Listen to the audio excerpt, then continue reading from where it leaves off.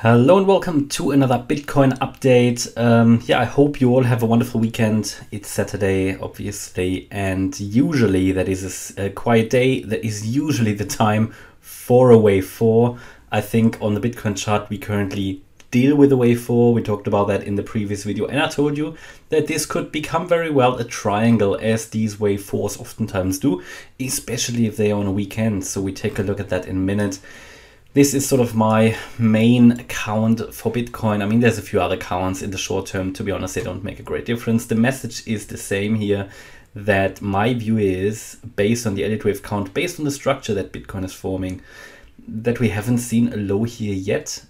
Okay, so the potential is there that a low was formed in June, and that the low was in. I mean, we've constantly talked about that.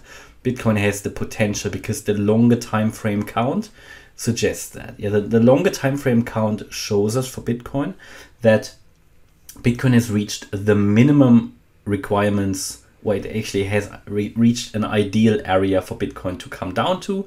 Since the all-time high to where we are now, it's done what it needs to do. The higher level pattern is basically full, it's fulfilled.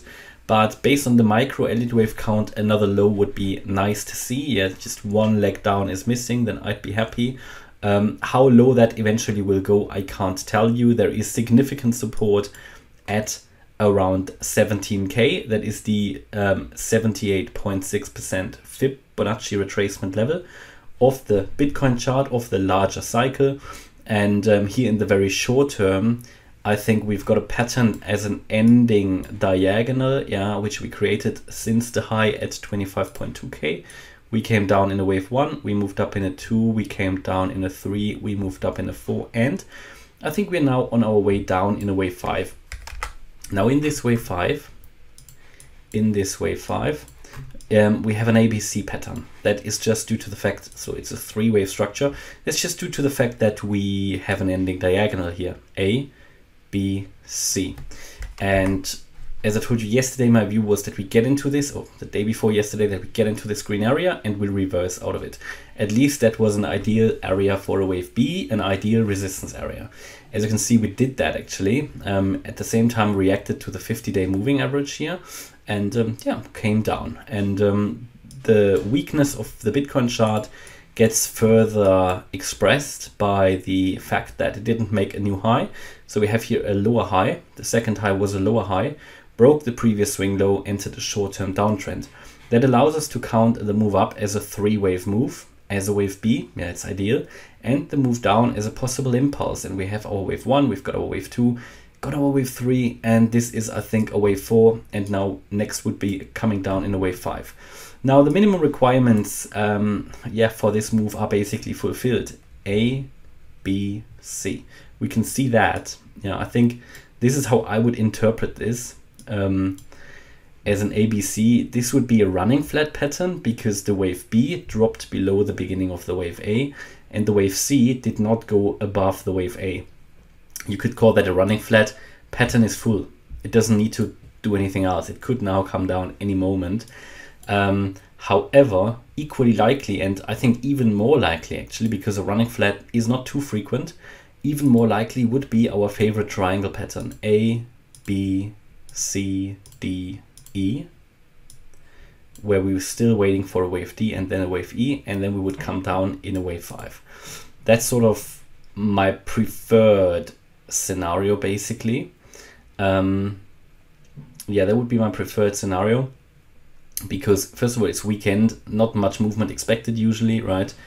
And it's a wave 4 in my opinion. Wave 4 oftentimes becomes a triangle.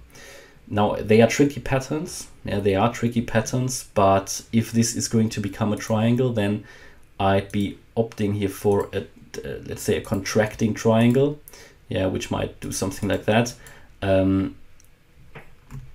And so I've got the yellow, either the yellow count where we peaked already in the wave 4 here at basically 19,200, or we do another wave D down and the wave E up. Now condition is that the wave D does not go beyond the low of the wave B, otherwise confirmation would be for the ABC pattern here. But if we make a higher low and then move up, and go lower than wave C, because we cannot, also in the wave E, we must not go above the wave C, then this would be a triangle pattern. And we can calculate also, I mean, this is probably not much use here on the sort of, it's not a very, it's not a lot of volatility here, but we can calculate, at least to get a bit of an orientation, we can calculate a target for the wave D. And we would do that by using the length of wave B and projecting that out. And the key target here for the wave D would be, and to be honest, we nearly reached that anyway already here. Key target, I mean, yeah, let's go to the 15-minute chart. I mean, if we go to the 15-minute chart, you can see that an ideal target here for the wave D is the 19,086 level. That's the 61.8% extension. And we might have seen that already here, right? And then moved up in an E and we could come down. So that's possible, right? But we'll see, that could extend out further. I think we haven't reached it perfectly yet. So my view would be we probably come down once more to that 1986. We don't have to, right? But that would be ideal, looking for ideal patterns here. And then from here, we're looking for a wave E to the upside and then to break down, in a wave 5. So that's sort of what I'm looking for here at the moment on this chart. On the other hand, if we now break above the wave C, which is 19,200, then it's the first indication we are already coming up, and then a wave A break to the upside would completely invalidate the triangle. That is at 19,232. Important to mention that just because we are breaking to the upside, if we do, I mean, we're now in a range, right? Generally would expect continuation to the downside, which is generally what you would expect after a strong downtrend. We came down quite strongly here. We're consolidating. It's just bearish consolidation, basically. You would expect to come down. Of course, you never know, but that is what you would primarily expect. And then target for the wave 5 down. There's a few ways how to calculate that. One way is to take the length of the wave 1 to add it to the high of the wave 4. Now, we don't know exactly where wave 4 will end, but roughly, let's say here, at that wave C high. Probably it will end a bit lower, but key target, first target would then be the 1-to-1 ratio at 18,756. Second target would be 18,487. And then we just need to see if this, I mean, this also would not give us a new low, but it might be the first wave of the 5th wave, right?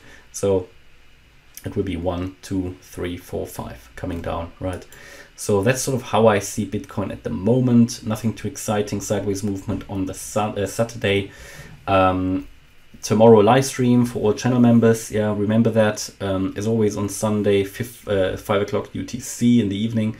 And yeah, I hope you liked the update. If you did, please hit the like button, leave a comment and subscribe. And if you really like the content, please check out the channel membership. Thanks a lot for watching. Bye-bye.